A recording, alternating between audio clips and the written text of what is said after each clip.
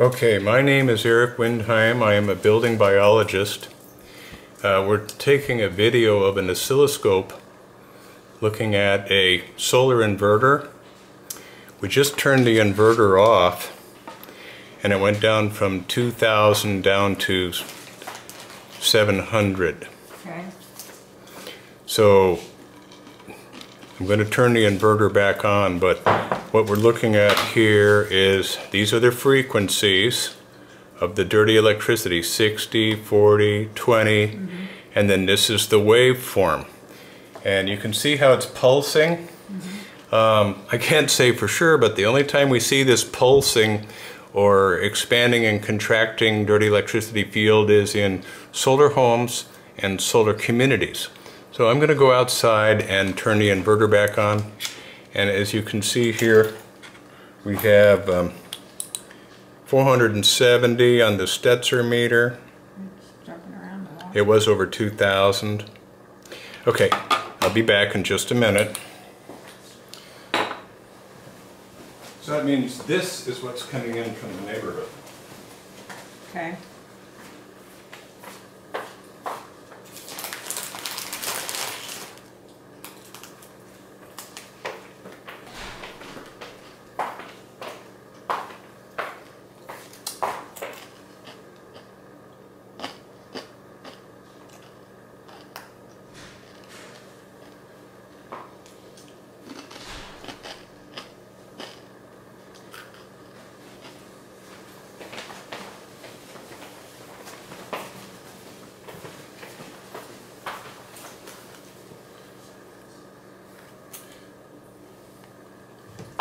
Okay, we're still recording.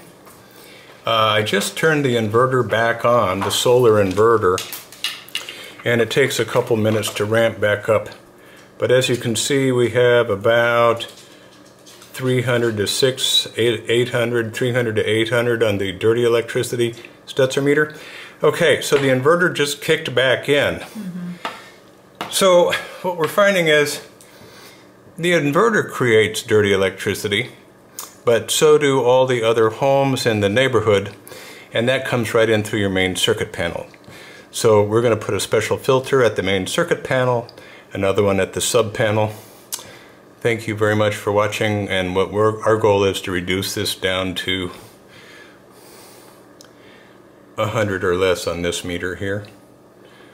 Thanks for watching.